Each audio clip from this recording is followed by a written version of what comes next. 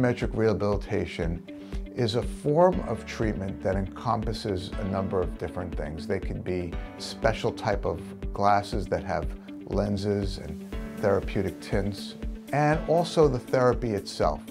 Neuro-optometric rehabilitative therapy is different in that it uses the brain's ability to filter different types of visual information.